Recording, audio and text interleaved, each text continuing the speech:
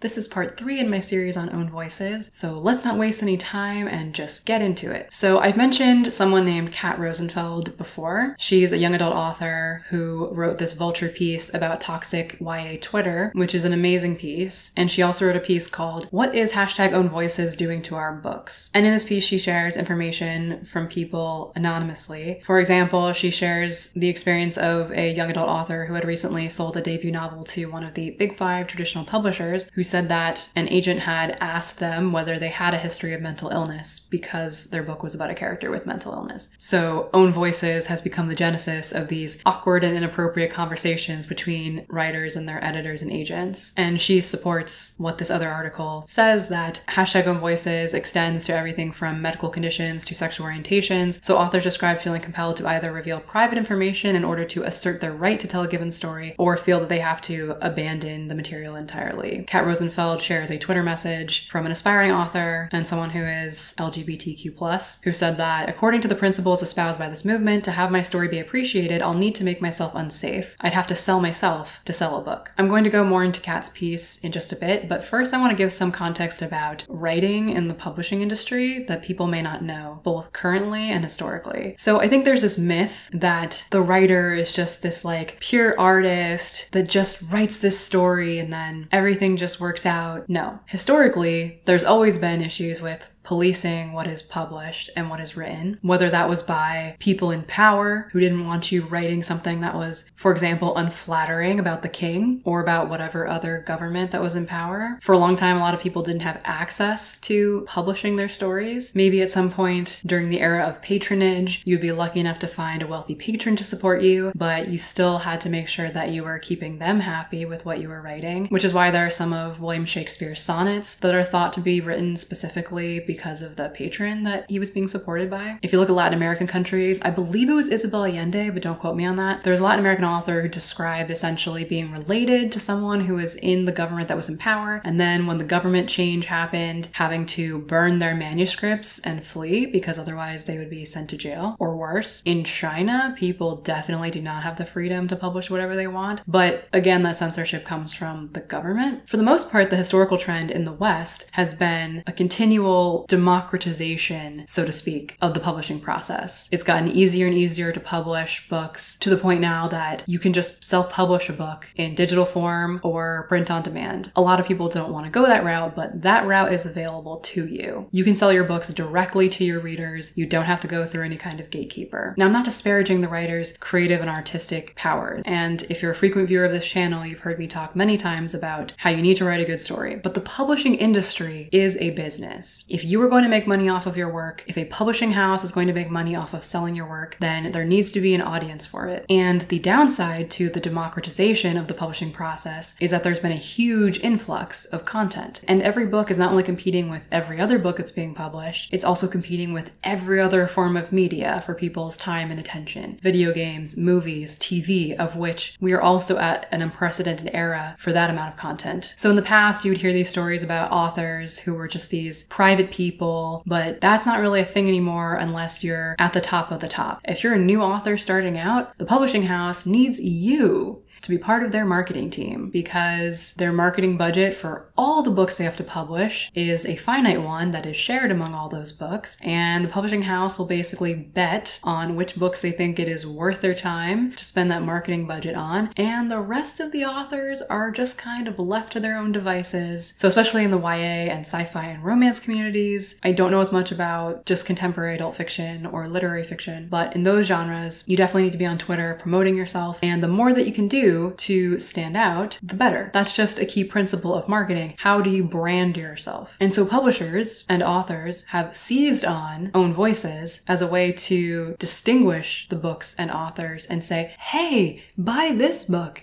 and not that other one. I think a lot of authors, once they encounter the unforgiving machine that is the publishing industry, often get really disillusioned. So many authors are just these creative types that have stories within them and they want to share share them with the world, and they want to be compensated for their efforts. They are not business-minded people. They don't want to think about their work as a commodity that is being sold and marketed. But that is the reality. That is what we're talking about. That is the world that we live in, and there is no going back. Like I said, because people have more access to publish their own work, people who want to write things that are really niche can find their audience, but they have to worry about their branding. They have to worry about their marketing. How do they help the people that are looking for the kind of book that they've written find them? But if you're the kind of author that just wants to write the book, submit it, sit back and watch everything happen, unless you're the most amazing writer of all time, it's not going to happen. Even if you go the big 5 route and don't self-publish, like I said, your percentage chance of actually getting a lot of effort put into your marketing and publicity is pretty low. So things have changed from what I talked about in my video about Virginia Woolf's A Room of One's Own, where she talks about how the true genius works of literature were the ones where you couldn't sense anything of the author in the work, like with Jane Austen's work and with Shakespeare's work. Now it is all about seeing the author in the book, that author having the identity connection to the characters that they are writing. So for the moment, that's where the publishing industry is at. But it can change. The publishing industry is constantly changing, and publishers are entities trying to make money, so if some other trend comes along, if the own voices thing wears out its welcome, they'll move on to the next thing that they can use to brand their authors appropriately to get money from readers. Because, like I said, it's a really crowded marketplace. I'm sure other readers can relate, but I've had experiences where, for example, I stopped reading historical fiction about World War II for the most part because I'd read so many of them and there were so many coming out that just sounded like the same story over and over with nothing fresh, even though there's not really technically any new stories, but that's a topic for another time. But I just got bored, and so I've always been looking for something fresh. But I don't care who writes it. Like, write a historical fantasy set in ancient China. I don't care who you are, just do your research. So going back to Kat Rosenfield's piece about what hashtag own voices is doing to our books, she brings up the controversy surrounding Kosako Jackson, who was set to publish a debut novel called A Place for Wolves, but was canceled for not being hashtag own voices enough. So what happened was the main character was gay and black like the author, so it was an own voices story, but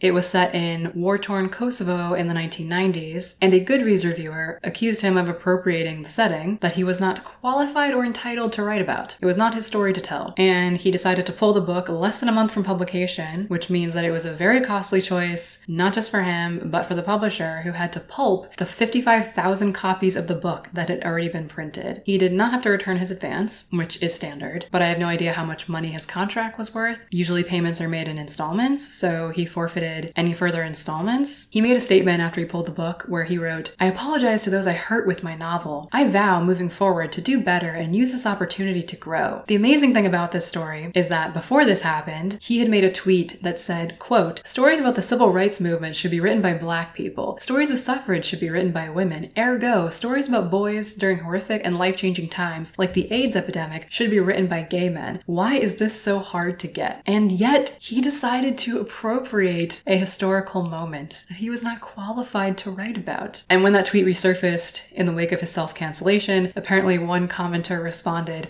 "Live by the sword, die by the sword." So Kat shares more anonymous messages that she got after this happened. Someone messaged her saying that when a gay black man writes about his own experience falling in love, he better choose the right backdrop for it or else. Only there is no right backdrop. They tantalize us with the possibility that if we just do enough research, if we hire enough sensitivity readers, if we go to enough diversity classes, it'll be enough. But it'll never be enough. Like I told you, nothing is ever enough for these people. She said with only one exception, everyone who shared thoughts and experiences with her for this piece requested anonymity for fear of professional blowback. Kat Rosenfield muses that things have changed dramatically in the YA space since The Fault in Our Stars, which was a hugely best-selling novel which had a disabled female protagonist. Well, she was dying from cancer. I guess that makes her disabled. And obviously this protagonist had very little in common with the author, John Green. She doesn't mention this in the piece, but I know that his inspiration for that story was from his own experience working as a chaplain in a cancer ward, I believe. So it does come from his lived experience, although he is adjacent to the experience, and so it's not own voices and blah, blah, blah, blah, blah. She says that according to the feedback she got, it's not uncommon to submit a labored over manuscript only to be dinged for making their characters the wrong sex or race. One such rejection, sent to an aspiring writer whose story centered on a white female protagonist, read, "If you happen to write another book with a male protagonist, preferably hashtag own voices, I would be glad to read it." Having worked in the publishing industry in this space, that does not surprise me at all. And this author author decided to abandon writing young adult literature entirely, as well as to never submit to that agent again. And like I've discussed previously, often the gatekeepers who say that they are anti-racist allies have a certain picture of what marginalized people's stories should look like. So they pressure writers with these marginalized backgrounds to stick to writing issue books centered on oppression and injustice. And she quotes Francina Simone, who is a booktuber, a YouTuber who talks about books. I think it mostly refers to the young adult space, I'm not sure. But she's a booktuber and a young adult author who I actually have watched her videos, and I appreciate a lot of her videos, which I will get into in a second. But her quote was, "Issues are important for sure, but damn, can a bitch be entertained? Can I be black and be entertained? Sometimes my blackness is a struggle, but that doesn't mean my whole life is. Imprints want those kinds of books, but it's feeding the crowd who wants, I don't want to call it trauma porn, but it kind of is." So she's one of the few booktubers that I could stand, and I used to watch her. I don't agree with all of her views, like I don't agree with all of anyone's views. She did this video about harmful books. To summarize her video, she basically said that we shouldn't be telling other people what books they can or cannot read, and some books are harmful to specific individuals based on their own insecurities, trauma, etc. But that's their own shit, that you can only curate your home library, not the world's library. And that we shouldn't be shutting down stories being written. You should just write your own stories if you don't like the stories that are being written. If you don't like the bisexual stories that are out there, write your own bisexual story. She says that art is something people put out there and people either like it or they don't. She also points out something that is actually really important, which is that the majority of young adult readers at this point, as far as I'm aware, are actually adults. And adults are throwing their insecurities onto their interpretations of these books. Even though I'm an adult, I feel like I still often am able to read with the mindset of what I was like when I was a teenager. Like, I roll my eyes more at some of the romances, for sure, or some of the stupid things that characters do, but I'm able to remember what it was like to be a teenager and make a distinction between, okay, this is just stupid because the author is not a very good writer, and this is not really what teenagers are like, versus this is exactly the kind of stupid thing a teenager would do or say or whatever. And I'll relate this back to something I said in my sensitivity readers video when I commented on Simon versus the Homo sapiens agenda, which was written by Becky Albertelli, the author who was forced to come out because who is she to be writing queer books? And there was that problematic passage with a comment about lesbianism being alluring to some people. And that's exactly the kind of thing a teenage boy, gay or not, would be thinking. And most of the Goodreads blowback is from adults, from what I can tell when I've looked into it. It's not from teenagers. I'm sure there are some out there, but that's really not where the majority of it's coming from. It's from adults. And that's a whole other topic that she's gotten into about how adults are ruining YA. So I honestly wonder what teenage readers think of these books versus the adults that probably, like me, started reading young adult novels when they were a teenager and just kept reading them. There's a misconception that all young adult is just trash and there are no good stories there. There are really good YA books that adults can enjoy as well. My father has read several young adult books on my recommendation and loved them and gotten extremely overcome by the emotions and invested in the stories. How my father, as an adult male, was able to relate